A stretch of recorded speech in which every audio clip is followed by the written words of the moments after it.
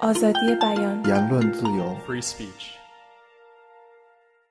The title of my talk, as you know, is The Framing of Orhan Pamuk.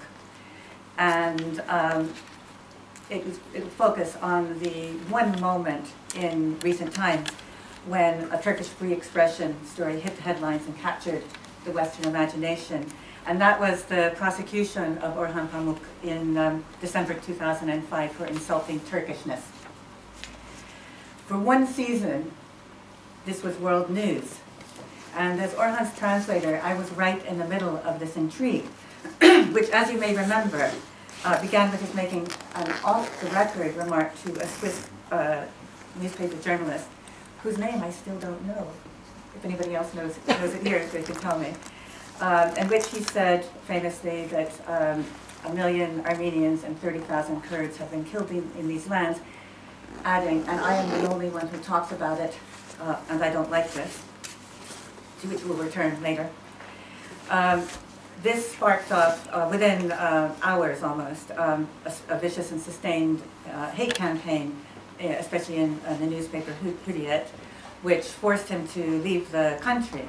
Now, the persecution that climaxed with the 2005 prosecution has still not ended. But as far as the Western media is concerned, the story ended in early 2006 when Orhan's case was dropped. By the end of the talk, I hope I'll have given you some indication as to why this story has had such a brief life in the Western media and how we might understand this briefness and what followed. And along the way, I'll be seeking answers to the following questions. How does Orhan Pamuk fit into the Turkish tradition of the auteur engagé? In other words, did he ever really fit into the shoes worn so well by Nazım Hikmet, Yaşar Kemal, and so many others? How does he fit into the Western tradition of the non-Western dissident author, the shoes worn by Solzhenitsyn, Kundera, and so on? And more specifically, how did he become so important in the debates about Turkey's entry into the European Union? Where did that lead him and us? And finally, who framed him? So a bit of background, first of all, and an assurance. Orhan, despite the things I'm going to tell you, is still a dear friend, and I respect his privacy and the privacy of our friendship. So anything I'm telling you now, even if it seems private, it's things that he and I have discussed together and in public, or that that I have written about and he has seen. But I'm trying to pull together this this material in a different way to point out certain things that have been difficult for me to understand as well. But let me give a little background on myself, and I'm not any bit as important as you said. But I grew up in Istanbul, where my family still lives, and as a young adult, after graduating from university, I worked briefly as a secretary for Amnesty International. This was in the mid-1970s.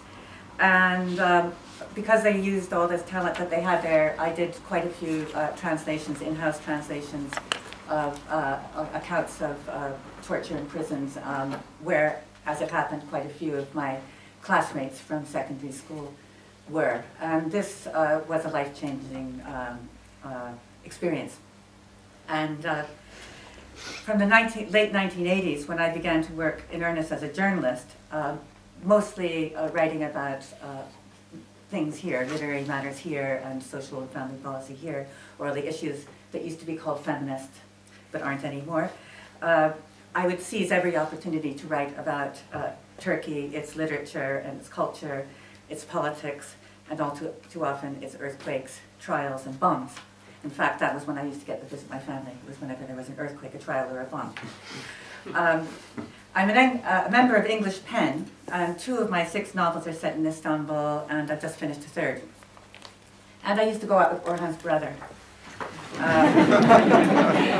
Important thing to know. Orhan and I attended brother and sister lycées, now pulled together as Robert College, but in those days it was the American Kız Koleji and Robert Academy. And we have many friends in common from those days who figure in the story I'm about to tell you. We fell out of touch. We all fell out of touch. This is the world before email. and Facebook and so on. We renewed our acquaintance in the 1990s, the mid-1990s, and first we were literary friends, and then I became his translator, and actually, you know, he says it's a big achievement too, that we actually managed to pull through 5 books together. I think it's a record with Orhan. A little bit of background on the Orhan I knew. I knew him as a good Republican boy, vaguely left-leaning, not as left-leaning as most of his friends, but very much an understanding that comes out of 1968. His friends, many of whom are my friends, would say he was really not committed enough to politics and too inclined to go off and work on his own books and tending to his own garden in a Western bourgeois manner, which as a Western bourgeois person wasn't as strange to me as it was to others. I saw him having to fight on 2 fronts. At home, where with the exception of his father, everyone derided his literary ambition, and with his political friends who obviously knew his potential, his brains, the originality of his thinking, and wished that he could harness some of that to the causes that they were fighting for. It took him 10 years to produce his first publishable novel, which has yet to be translated into English, Cevdet Bey'in Sons, which you might think of as the Turkish Buddenbrooks. I think that's probably why he doesn't want it translated, because it's too obvious, but it's a lovely book. And it's the book that many of his social class say is the only one they like. You know, I try to hide my association with Orhan if I go to a new place or meet a new party, because I can predict the conversation. And one of the things people always say, I liked Cevdet Bey'in Sons and I hate everything. Including my daughter-in-law. That's the first thing she said to me when I met her. From this moment on, he becomes part of a larger international literary project, writers conversing across the world through translation. Now, the reason why I could recognize that from the beginning is because I'm part of that conversation too, in my more modest way as a novelist. Very Borgesian in its tendency to speculation and paradox and game playing, Dostoevskian in its fury, in the fury of its ambivalence about the West, and a twin ambivalence about Turkey itself. There's the good Republican boy I was mentioning who wants to do his country proud, and still wants that, by the way. And on the other hand, there is the young writer, soon becoming middle-aged writer, who's feeling constrained, repressed, cut off. A writer who's troubled by the implications of his Western education, but fed by his Western reading.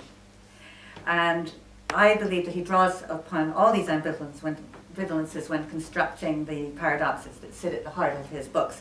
And I think that's what makes them unusual and brilliant. He takes Western tropes and turns them around, twists them around, uses them in new ways to cover and defamiliarize Turkish terrain.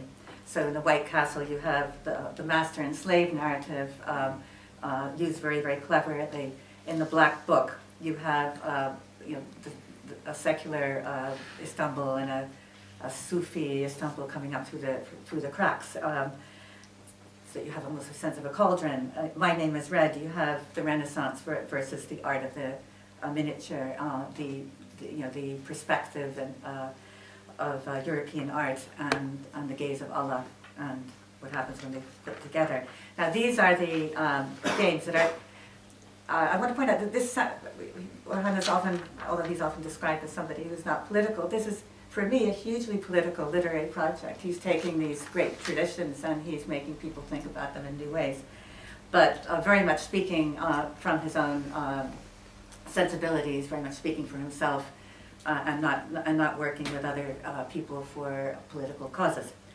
And as much as these games attract the attention of the literary, you could call them elites all over the world, including Latin America, where he's very, very influential. As much as he attracts their attention, the audiences in Turkey, the bourgeois readership, the national cultural institutions, and the political collectives that have previously had a say in who gets heard and who gets heard abroad, he becomes more and more problematic for these groups. And particularly problematic is that he manages to jump the border without their help. And as Orhan himself has said, he becomes somebody who's not, whose books are not the biggest sellers in Turkey, but and neither are they in the world in general. But if you add up all those little literary audiences all over the world, you have a very, very big audience, which is a world audience. And I'm a witness to this, his arrival in translation in the West is very, very slow and involving a great deal of hard work. First, he has to find literary sponsors, and he has to find them in each and every country of the West, and it's really backbreaking work, especially if you're not socially, well, especially if you're socially awkward, I'll put it that way. I would say that when he was doing this work, he really, I never saw him as doing it for himself. He is completely devoted to his books, and who are his children, and he's just trying to get them out there, and so on and so forth. But a lot of work, a lot of traveling, a lot of saying thank you, a lot of saying thank you. The other problem that he has getting into getting to world audiences is finding translators, and we are a mixed bunch. Several different formations, and there are his Finnish translator, someone who went on holiday or was working for an archaeological site, I can't remember, at a certain time, learned a little Turkish, picked up a book, decided she really loved his book, and she's translated all his books ever since. Fortunately for her, he doesn't read Finnish. So that's, and then you have his Spanish translator, the one that I met, is an amazing journalist who was based in Turkey and is an expert on Turkey. But it's a lot of people wandering into translation because they're interested, and then of course you have the Honorable Society of people who've been properly educated, many of whom will be in this room, who like my son, have done Turkish studies and who are, have a deep understanding of the history of the Turkish language and Ottoman as well. And so people, depending on their sensibilities, they come to translation in a different way. And if you just look at the translators into English, the first one, and the one who actually is the one who got him and took him to the book to Karkanet and persuaded them to publish The White Castle, is Victoria Holbrook, who some of you may remember her father, Hal Holbrook. So she's daughter of a famous film star who was in Iran doing Iranian things until the Islamic Revolution, had to make a sharp exit, ended up in Istanbul, just picked up Turkish, picked up this book, thought it was wonderful, and then took it to Karkanet, and they are still friends, but she decided after the book was handed in that was it for her in translation of Orhan. She's now a distinguished scholar. And the next one is Güneli Gün, who's a Turkish-American novelist, who again went into this because of the love of the books, and who worked very, very hard to promote the books in the the World Literature Day type of American literary community, the people who are, amongst other things, responsible for finding Borges, his first readers in the U.S., and who had a very particular thing that she wanted to do with translation, which is very different from mine. And then there's Erdal Göknar, who is at Duke.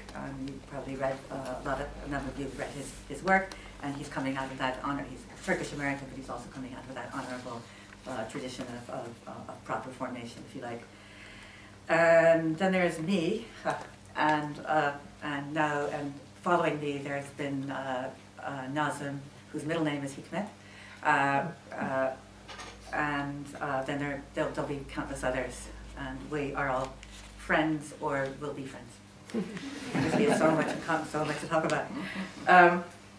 Now, Orhan knows that writers like him get nowhere in world literature unless they are winning prizes and getting other honors, and that's a lot more work. and he does that work, and we are all helping him, but not getting very far for quite a few years. For about almost 10 years, that I'm involved with him. We're getting nowhere. Every time a book come out, and it's the same group of people, very influential people there, but there are only 18 of us, and so on. Gets ahead in France and Germany a little bit faster than he does in the English-speaking world, but as you probably know, and you said as well, you have to have the English to get to the real world audiences, and you have to be a success in English. The more his reputation grows, the more the suspicion in Turkey that he's pandering to foreigners and confirming their negative views. However, in 1985, as it happens, he's one of 2 writers to welcome Pinter and Miller to Turkey to help them understand what is happening to writers in the aftermath of the 1980 coup. The other writer is Gündüz Basaf. Later in the decade, later in the 80s, he joins with other writers defending the democratic rights of Kurds. As is the case so often as the story goes on, he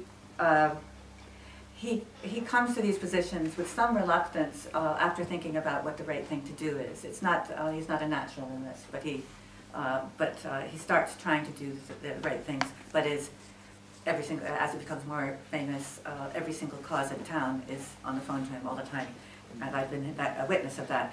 So it's a difficult thing to try to manage. In the 1990s, he becomes an occasional voice in the Western media, and that's largely through friendships forged with foreign correspondents in Istanbul. Now you might want to ask, well, what are their motives? And I do too, but certainly not some of them, whose names I won't mention. But there is also, even with those journalists, a genuine respect for his books. His books speak to people like these foreign journalists, so they are genuinely enthusiastic. And these journalists engage him in really interesting conversations, and he starts talking as if he's just talking to the people at the dinner party, really. I think this is one of the things that got him into trouble later. In other words, not thinking with a political collective about what one should say, but just saying what he happens to come into his head. And this is around the time we renewed our acquaintance. And because he's working so hard on his books, he doesn't, he feels a responsibility to speak about certain political subjects, but he really wants the literary, the books to be out there in the front. And he is very unhappy about how interviews and events privilege the political over the literary. There's one event I did with him at Middlesex, and it would have been for the launch of the English translation of The New Life, in which I walked in, and it was about 700 people, and I was the only one who wasn't Turkish there, I think. Mm-hmm. And he had found out just before the event that the subject was supposed to be the Turkish writer and politics, and he threw a fit and said, "I'm not going to talk about that. I'm not here to talk about my book." And so, the very good people he was supposed to be talking about that were pushed to the background, and I was pushed to the front, and I had to interview him for an hour and a half. And when the interview was over, the journalist jumped onto the stage and knocked me over. And they were representatives of every single political group. The PKK was there, the this was there, all the London branches of everything, and they knocked me over too. It was very interesting being on stage, but not being the subject of fascination, than seeing people's eyes. You'd see an awful lot from the stage, I warn you, or from the desk, or the panel. But anyway, time goes. At this point, we are seeing what I'm very ironically calling the Turkish Spring. Would you call it that? Wow. That's the first time I hear. Well, I'm just thinking about it, but you can argue with me. But we're all getting more confident because things are loosening up. Turkey's moving towards the EU. There's an economic boom. There's a cultural renaissance. And the change is so fast it takes our breath away, those of us who are in and out of Turkey. And like everybody else, he becomes more relaxed about, he thinks that, there is amazing debate going on in Turkey, and all the more amazing now when we know what the costs are. But at that moment, it really felt like it was opening up. He himself remains controversial in Turkey, though, and not least because of his mega publicity, very Western publicity drives every time he has a book come out, in which he sometimes tells people how to read his books, which is never a good idea.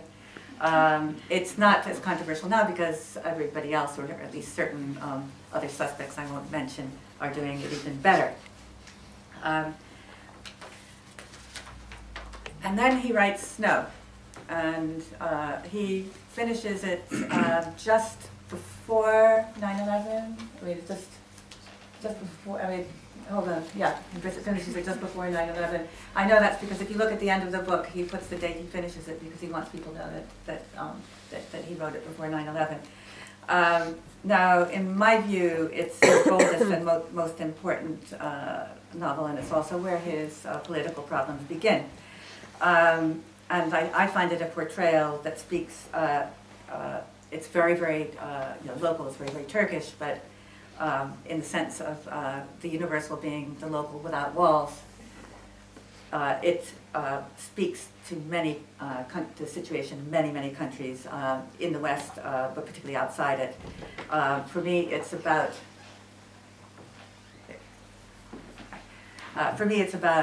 power, and it's power enforced by violence. Societies in which people must remain silent about that violence unless they're going to see more violence. And it's incredibly insulting to just about anyone, really. And I remember when I read it, and we met for lunch, and it was snowing. And I said, Orhan, what are you trying to do? What are you trying to do? Are you trying to make everybody in the country hate you? Because if you're left-wing, he makes fun of you. If you're in the police, he makes fun of you. If you're, so it's very much a pox on all your houses. And so I said, are you just trying to make, ruin your life? And he laughed and he said, don't worry, judges don't read books. To which I would say, or we would now agree, yes, but their friends do.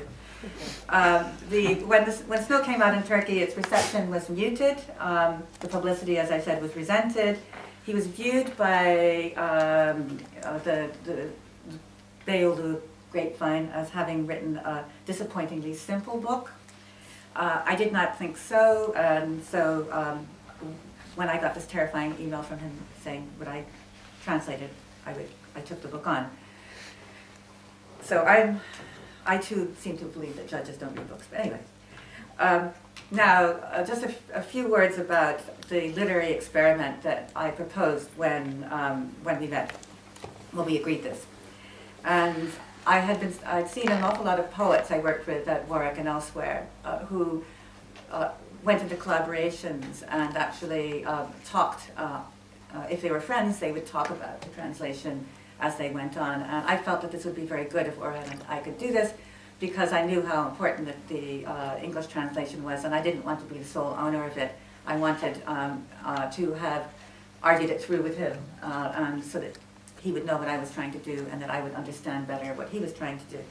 And as those of you who speak Turkish know, it's very, very difficult. The distance between English and Turkish is very, very large. And because of the position, it being somewhat like Latin, but with all the things that we put at the front of sentences coming at the end, and with the piling on of suffixes, which are so beautiful in their little cluster in Turkish, you put them into English, and it's like undoing an IKEA bed. I can never find it at all. Can't figure out where to put it. So and what I wanted to do most of all was to convey the narrative trance that I felt very strongly in that book. It puts you, there's a kind of a whispering narrator from the very beginning of that book, and I wanted that kind of whispering to come in through English, because I think that that's, once you're in the trance of the book, as a novelist I know you believe it. If you're not in the trance, you don't believe it. And so I said, Orhan, don't worry, I'll just write the whole thing, translate the whole thing, see have the trouble, I said, write and translate. I said, already a problem there. And then we'll talk about it, and did we ever? And it started with, our first argument was about the first line. When he said, I should say, the silence of the snow, and I said, no, the silence of snow. Anyway, and I told him why, and I won, and he said, all right, madame, you win this one. And then we went on to the next line, and the next line, and the next line. This was in Hey Viliada. I remember seeing the sun go from one end to the other like that. He works very, very long hours, even longer than I do, or can. But best conversations I ever had in my life. I really came to understand what he was trying to do in the book. Because I'm a novelist, I'm used to living inside the very, very, very heart of any book I work on, and I managed to get there in this book as well, but also looking at the ways in which he was trying to get to the surface. I don't think in Snow, I don't think I found one mistake. I found a few mistakes in the time and motion mistakes in the others, but almost none. But in that one, I didn't. And working with him was like going into the space of the novel with him, because by that time I knew it very, very well.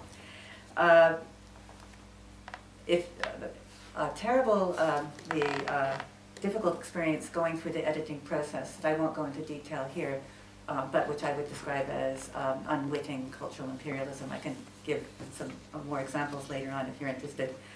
But anyway, the book comes out in 2004. It gets front of the New York Times Book Review, and Margaret Atwood calls it a book, novel book for our times. And this news causes bewilderment and consternation in my circle of friends in Istanbul. Already I have to say that this experiment in translation that I described to you, Orhan always felt ambivalent about it, and it doesn't help that people are saying that Snow does well because his English, and at that point it was his English and French translators were improving it. I can explain more about why he was ambivalent about the translation, but I think it will come out in the story, and I can give more details later if you want. Now we come to the political intrigue. Now, in 2004 and 2005, Turkey's rising to the top of the European agenda. It looks as if it will really be entering Europe. It's taken into Europe not by the old guard secularists who started the process, but by the Islamist AKP, if we're allowed to use that. Islamists, we can use that word? Okay. You can call them neo-Islamists. Neo-Islamists, Or okay. post-Islamists. Okay, or Islamists. Okay, those people. Okay.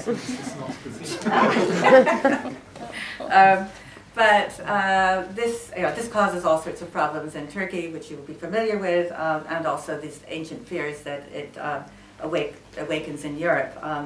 And any of us who are connected with Turkey will remember the very weird things people started saying. That there seemed to be some kind of buried memory about the Ottoman Empire and Islam, and suddenly everybody's concerned about the minorities in Turkey. Where were they? Where were they the rest of the century? I want to know.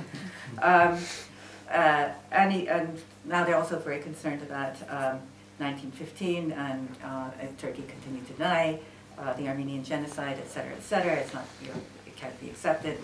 But this does mean that Turkey's in the news a lot, and Orhan is often the first person a European and American and even South American journalists will go to. So he becomes kind of de facto the voice of Turkey, and annoys people who know about Turkey, no end. Although they probably wouldn't be annoyed if they were at that dinner party that he thinks he's at.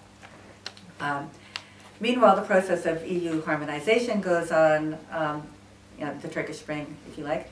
But also in 2004, there's a new penal code that comes in that's supposed to be part of the European harmonization process, and not much attention is given in the media to Article 301, which is an update of the old 159, the infamous 159.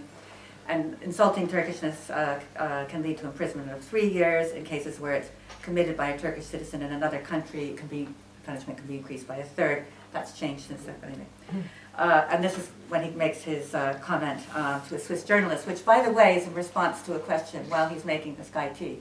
Why does everybody hate Turkey so much? That was the, that was the question he was answering, right?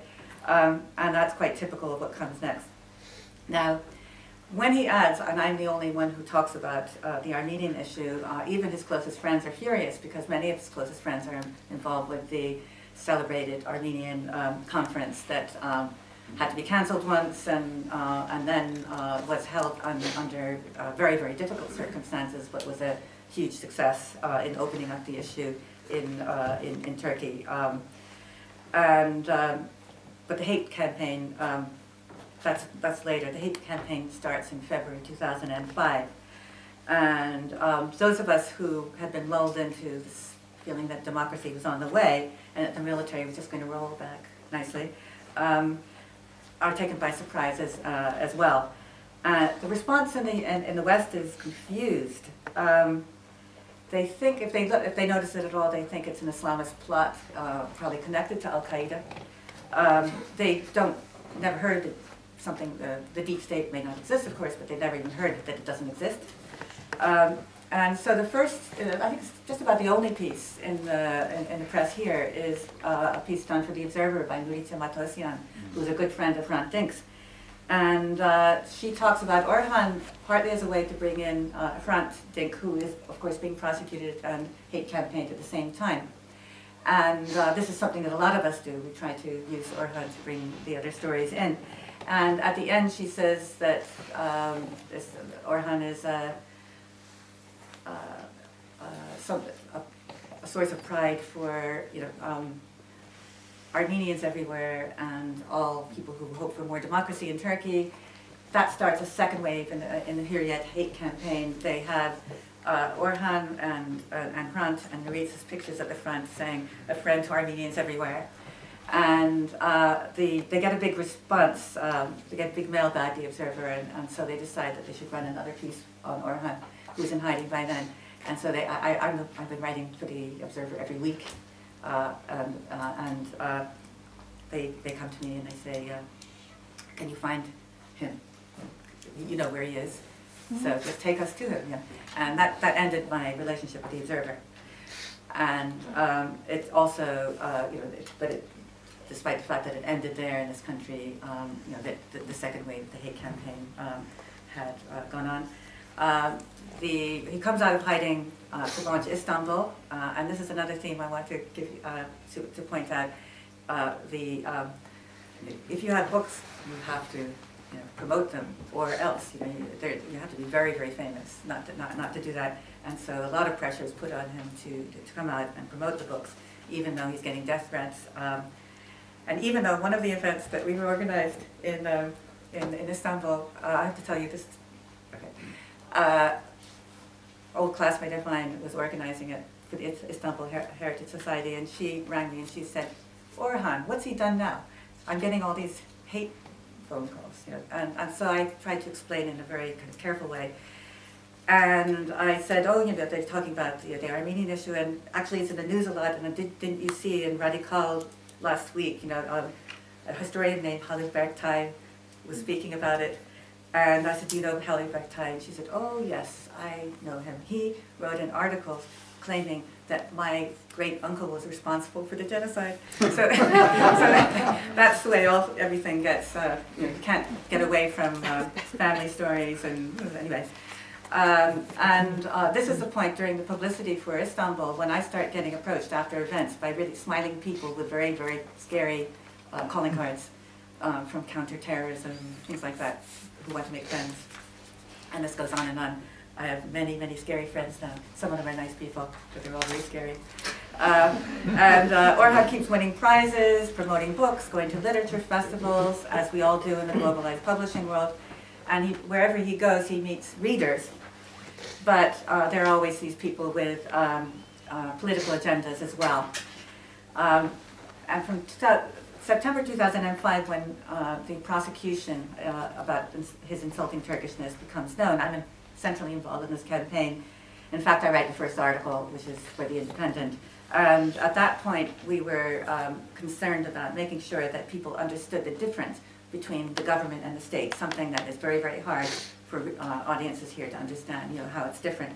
And also that the threat was not prison, but the hate campaign itself, which would make him a target if it went the wrong way. Member of English Pen, there are quite a few people in English Pen who have a Turkish connection. We're doing this thing all together. We're doing stuff on the radio whenever we can, and we're trying to bring in, bring notice to these many other 301 cases that happened around that time, quite a few around the Armenian conference. And I get pulled behind closed doors at various points. I won't tell you what doors, just use your imagination. And it's very clear from the conversations I witnessed that Orhan's viewed as a powerful force for Turkey and Europe, for making Turkey look good in Europe, and et cetera, et cetera. At the same time that he's becoming vatan hain, a traitor, portrayed as a traitor in Turkey. So these two things are happening at once. What does he do about this? He keeps on being invited to say more and more, step into those dissident shoes.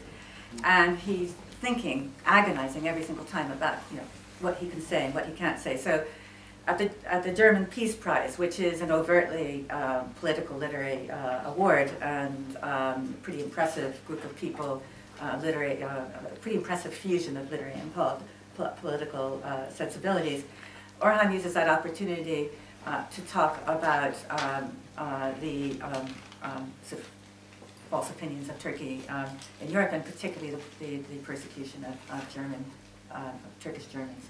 And he says it in a circumspect way, but he makes a big point of it, and its agonies have gone into this. And but despite the fact that he's using every opportunity to talk about these things, the cultural confusion seemed to be impossible to push away. It's like writing in the sand. And an example is that I was commissioned just before his trial. I was commissioned to write a long interview for Granta. And I found out kind of late in the day that it was for their religious issue, because they thought that it was the Islamists who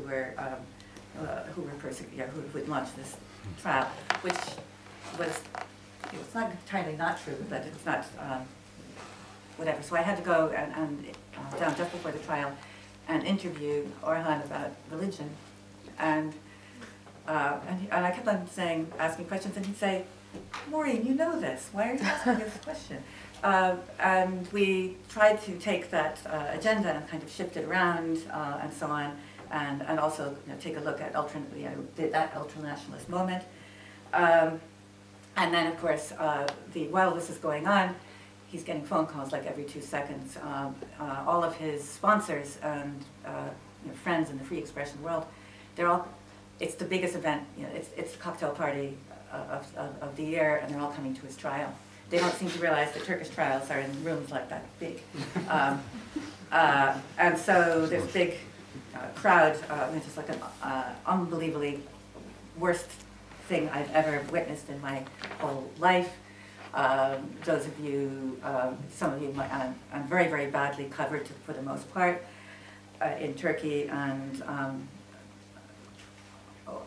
well described in the Western press, only in places.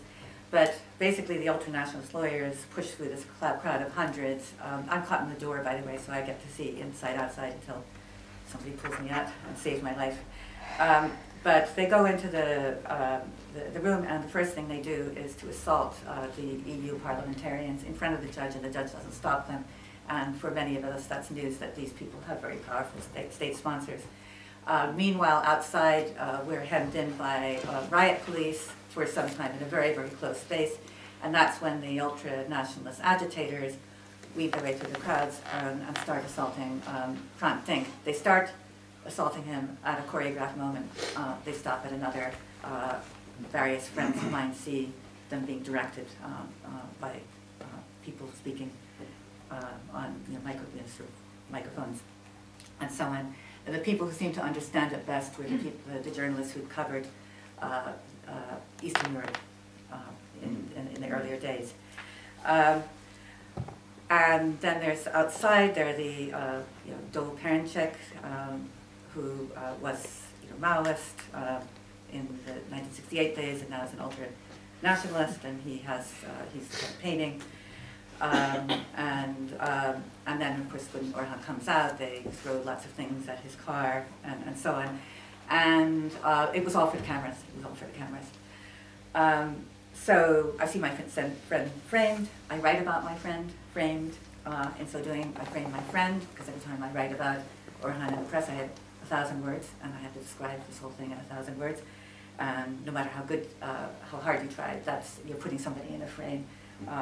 And then for much less than 15 minutes, I myself am framed, because they run a little, because I do actually, somebody asked me, who's behind his trial? And I lost my temper. And I said, well, you want to know who's behind this? And so I said, we wrote an article about the entity that may or may not be the deep state. And a few days later, I got a little, actually a full-page spread in Vatan. And who is the woman who has been Orhan Pamuk's anchor in his meteoric rise to fame? Mixed metaphor, great mixed metaphor.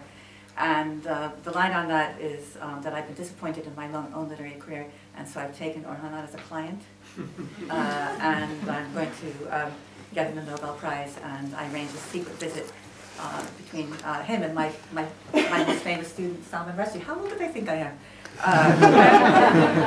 And so on. So this is, yeah. And then I get all these letters from people, other writers, saying, "Can you take me on as your client?" But anyway, the case is dropped and he's free. But all these, hundreds of other cases still pending. I go on the Today program to say the story's not over for him or anybody else, but it is, as far as the media is concerned, it is over. He goes back on the literary circuit. He's now seen as Mr. Dissident, and again he tries over and over again to try to manage that. Most notably in the Arthur Miller Penn speech, which you can find online, in which he didn't want to be rude to these people who've been so kind to him, didn't want to be ungrateful, but he was trying to point out just how humiliating it is to be on the receiving end of this kind of help, and complete strangers come and visit you and say, take me to the worst prisons in your country, and but it's he says it through analogy and narrative and so on, and he doesn't say it directly. And then he, to my, I was very, very happy, but this horrible Vatan story came through. He wins the, I'm a great super agent, just like what they called me, and he wins super agent. Yeah, that was what Vatan called me, and he wins the Nobel Prize. And we knew he was on the short list, but we didn't expect him to win, because they tend to stay away from political controversy. But then he did win, and of course the first question that I'm asked to write about on that very day in The Guardian is this a political prize? And I explain why not, but more illustrious people like Margaret Atwood say so too. But still, when we get to Stockholm, everybody's expecting him to use this opportunity to turn himself into the next Solzhenitsyn or whatever. He says he won't talk about politics, but over and over again, people pin him down. There was one TV interview he actually walked out of, and the lobby at the Grand Hotel is the Turkish press media corps is there, good, the bad, and ugly. They're hiding behind potted plants and whispering and following me and following everybody else. And even the people who were involved in the hate campaign were there and asking him for tickets to the great.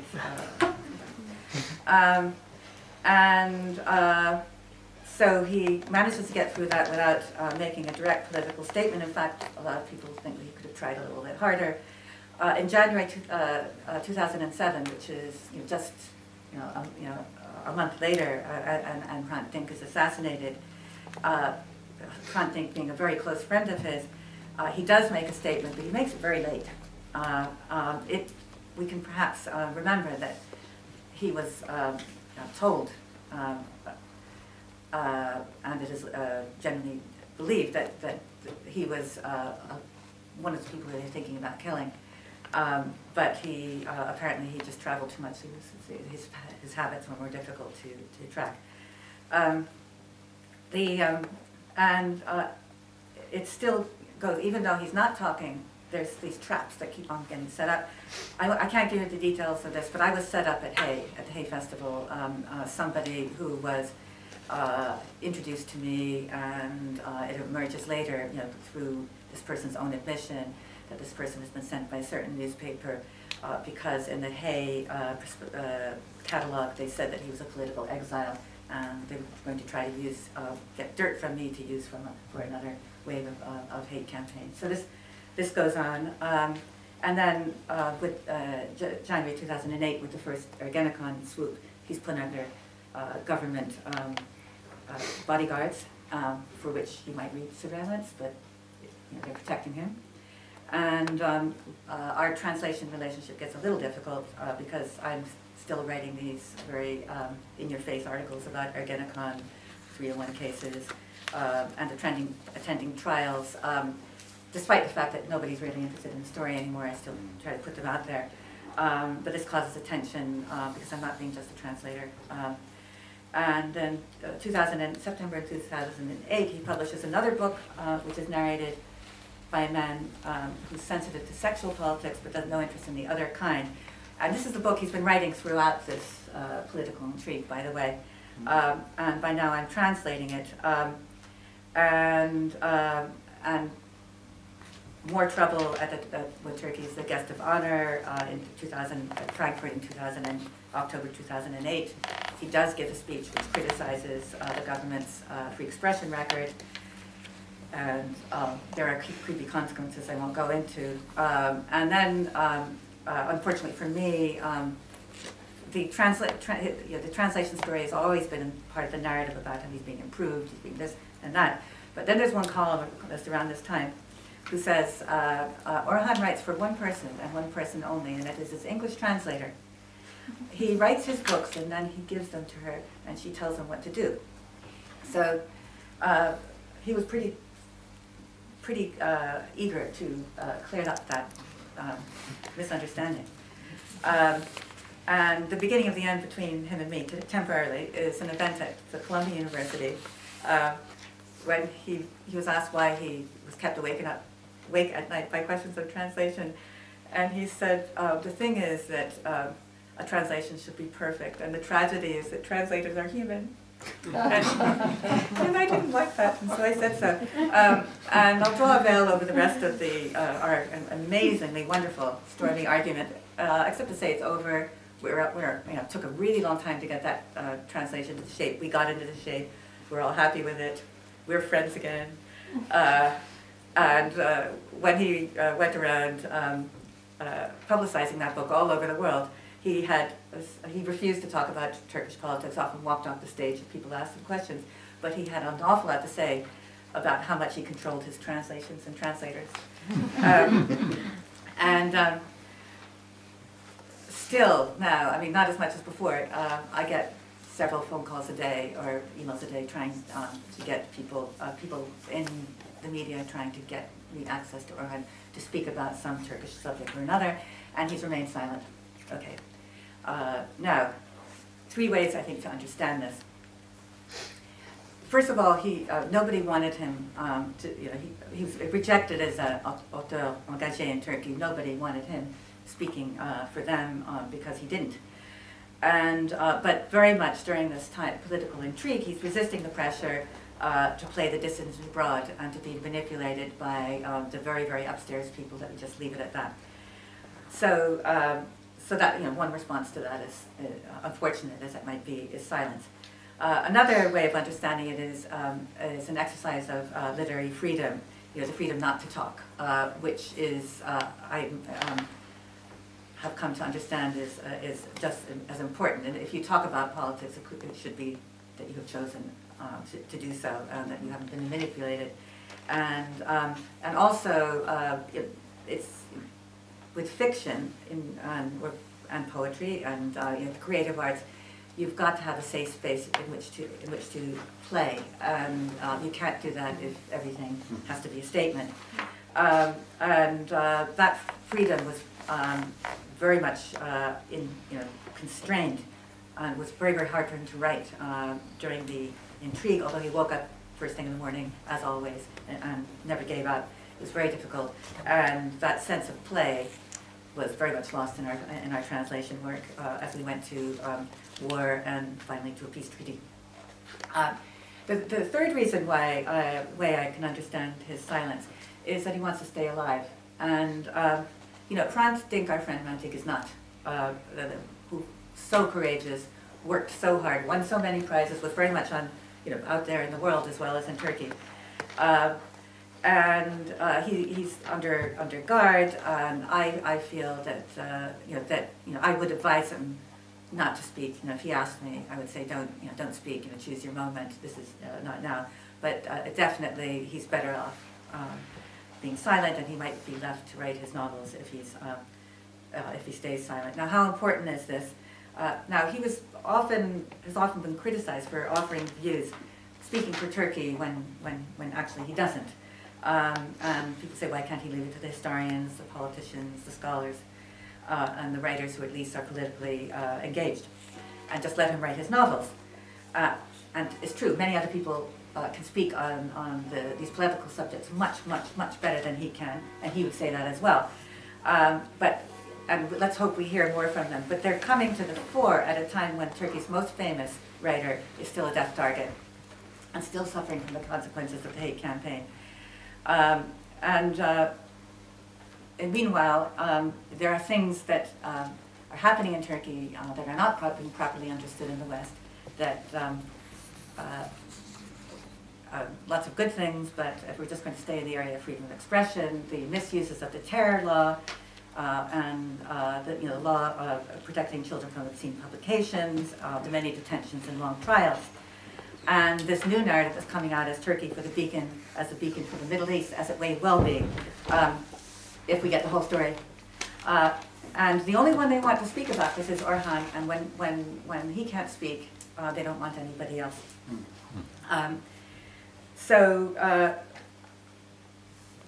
That's the situation now, and should we be asking him to speak?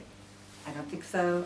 I would say we've got to find other ways of getting those stories out. Those of us who care about them, or those of us who are involved in the freedom of expression and human rights campaigning, we should be able to give our stories straight without playing around with designated dissidents, without violin strings to awaken compassion, and there are plenty of other stories to tell and to hear. I would say that narratives of fiction are very, very powerful in their own way. For an example, Snow, and I think that's Orhan's contribution. And in that book, Snow, he did a big challenge to the national myth and the workings of the Turkish state, or states in general, really. And it's a narrative that resonates all over the world, but was particularly in countries outside the West. Now, I've just come back from the opening of the Real Museum of Innocence, which was launched last Friday.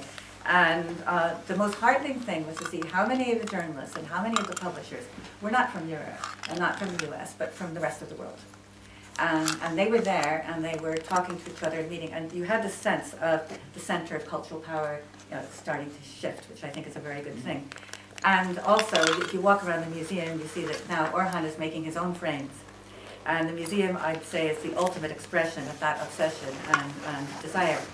There does remain, however, the problem of translation, because translation, however, I'm a great proponent of the art of translation and the importance of writers being able to converse with each other in the process.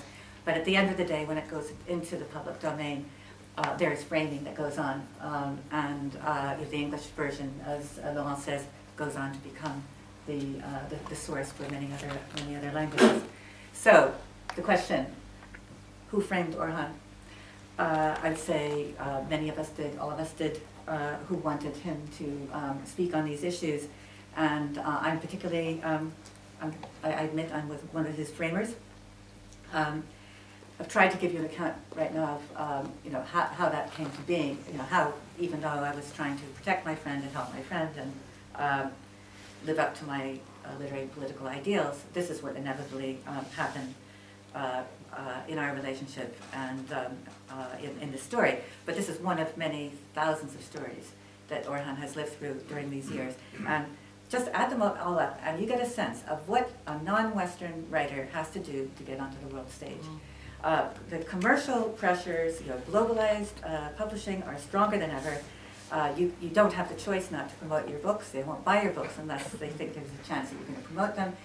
Even if you're not interested in politics at all, you're going to be pushed in that direction. I think that over the last 17 years, just 37 translations of Turkish have gone from Turkish into English, and quite a few of those are Orhan's. So that if you're a young writer, these are the things that you'll be thinking about. Despite all this, I still want to make a very, very strong statement in defense of artistic freedom. And just because it's harder now doesn't mean, it means it's all the more important that we understand why it's important and speak up for it. The preciousness of open and democratic debate, especially when it's being manipulated this way, how rare that open democratic debate is, and most of all, to keep the conversation going and try every once in a while to be a little bit honest about all the stupid mistakes particularly I made. And so thank you very much for giving me another opportunity to try to think this thing through. I'm sure you understand it a lot better than I do. You can tell me later.